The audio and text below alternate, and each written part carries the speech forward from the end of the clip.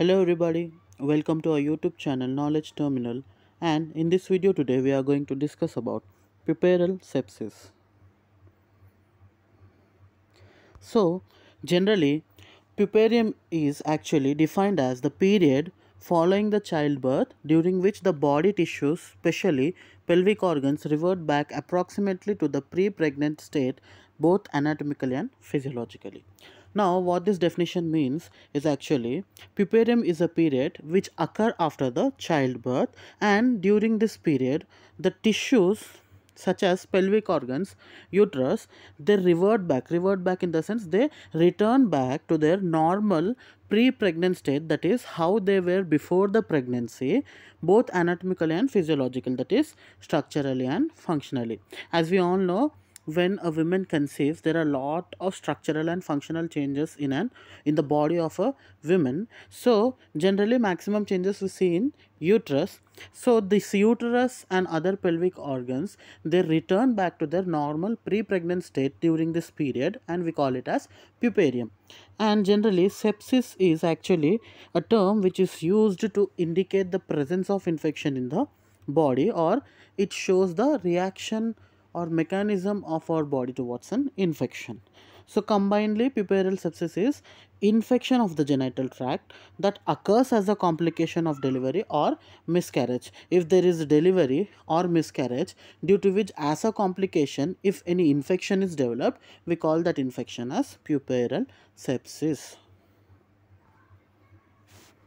So moving on to the conditions that favor the puerperal sepsis. So generally in the late pregnancy or before the onset of labor, certain organisms are present on the vagina, we call it as vaginal flora, which are completely harmless. The organisms are Doderlin's bacillus, Candida albicans, Escherichia coli, Streptococcus, Staphylococcus aureus, and so on. But if by any means these vaginal flora, they gain the access to bloodstream, they turn pathogenic and they may cause infection to the host. So generally the main conditions by which this vaginal flora gain access to the bloodstream are if there is any damage to the cervico-vaginal mucous membrane, or if there is any open wound created by the cleavage of decidua, or if there are any blood clots present in the placental site. If under these three conditions the vaginal flora, they gain access to the bloodstream and they may cause infections. So the predisposing factors for puerperal sepsis are divided into antenatal factors and intranatal factors. In antenatal factors, malnutrition and anemia, preeclampsia, premature rupture of membrane, sexual intercourse in the late pregnancy, and preterm labor. If the mother's nutrition status is not well developed and the hemoglobin is reduced, then her immunity system might not be well. So in that cases the women is very prone towards infection. And in preeclampsia and premature rupture of membrane, there may be a chance for the women to develop infections. And if there is any sexual intercourse that is occurring in the pregnancy period, even that may lead to infection. Then also in preterm labor.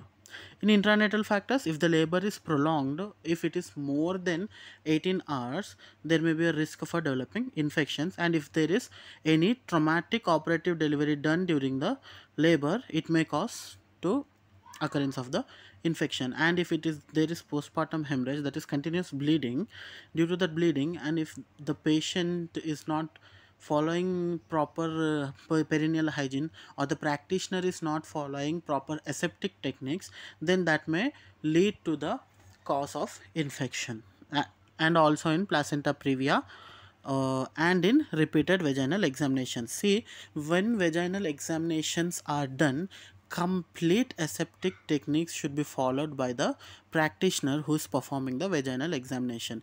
Because if in case the practitioner is not following the aseptic techniques, that may lead to infections to the women. Then if there is cesarean section, we all know in cesarean section a wound or an incision is created on the lower abdominal area. If the wound is not properly cared, then in that case the women may have risk to develop infection in the wound. Then if there are any retained bits of placenta or there are any blood clots at the placental site, the microorganisms may develop at that area. They may gain access towards that area and they may develop infections in the host. So these were the predisposing factors that favor or that cause puerperal sepsis. So now talking about the mode of infection, there are totally three modes, that is endogenous, autogenous and exogenous.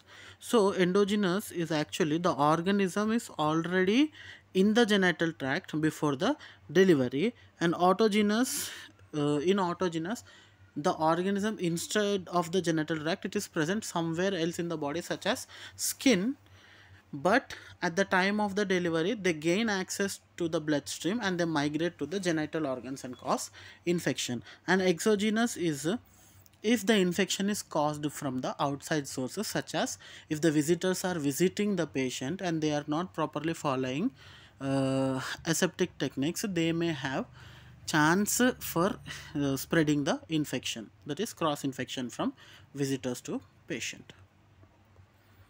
Then clinical features. The clinical features of puerperal sepsis are divided into local infection clinical features, uterine infection clinical features, which are again divided into mild uterine infection and severe uterine infection. Generally in local infection we see the patient may experience a slight fever, generalized malaise and headache, and the local infected part will be red in color and it is swollen, and there may be pus discharge from the wound may be seen, and patient may experience chills and rigors.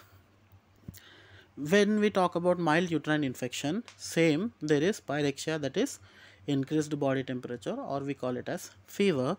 Then there is increased heart rate, that is tachycardia, and there is local discharge which is red, copious and offensive, and the uterus is soft and tender.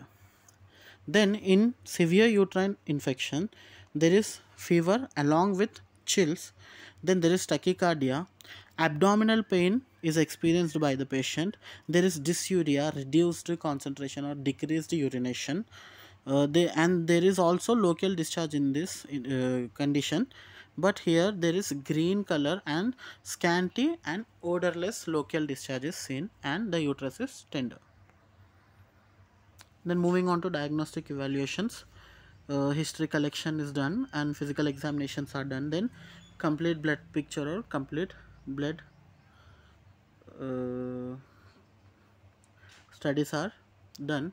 Then pelvic ultrasonography, blood cultures, urine analysis, vaginal and cervical swabs tests are done to detect infection. Then CT and MRI to see whether there are any retained bits of placenta or any blood clots present inside the uterus.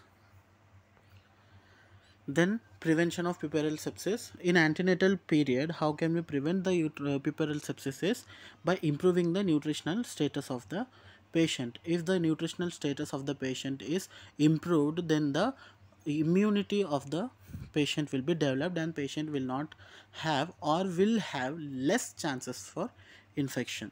Then if the patient is performing personal hygiene, there will be very less chances to develop infection. Then the patient should be having abstinence from sexual intercourse during pregnancy, and also the patient should avoid unnecessary vaginal examinations because even it may cause infection. Then in intranatal period, completely surgical asepsis should be followed during the delivery, and screening for group B streptococcus in high risk patients should be done because even it may cause infection. Then prophylactically antibiotic therapy should be started. Then in postnatal we have to restrict too many visitors because from visitors there may be a chance for cross infection, and we have to provide sanitary pads which are sterilized to the patient, and we have to educate the patient to change the pads for every 5 to 6 hours. Then infected babies or infected mothers, if among the babies and mothers, if anyone is infected, we have to separate the mother and baby, or we have to isolate the mother and baby. Then complications that are developed due to puerperal sepsis are pelvic peritonitis, endometritis, pelvic abscess, bacteremia and septicemia. Then management, how do we manage? Then management is divided into medical management and surgical management.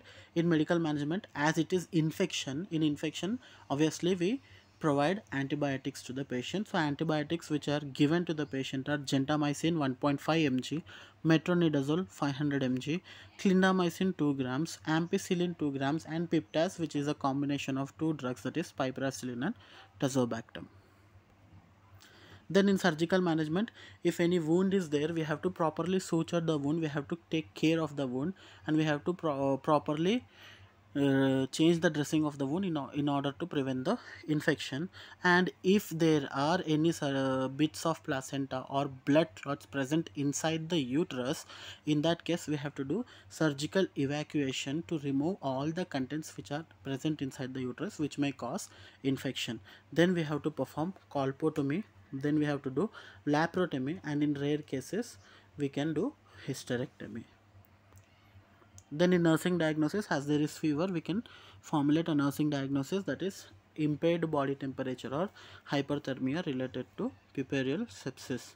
Then acute pain, as we have seen in severe uterine infection, patient may experience abdominal pain, so we can formulate acute pain related to uterine infection. Or if there is any local wound present, in that case also, if the wound is inflamed due to infection, then in that case also patient may experience pain. So it can be experienced due to uterine infection or inflammation of the infected part of the wound. Then there is impaired bladder process, that is dysuria, which is related to infection. Then obviously there will be anxiety towards the health status and knowledge deficit related to treatment modalities. So this was all about puerperal sepsis. I hope you understood the concept. Please do like, share the video with your friends, and subscribe for getting information and updates regarding more such interesting videos in future. Thank you.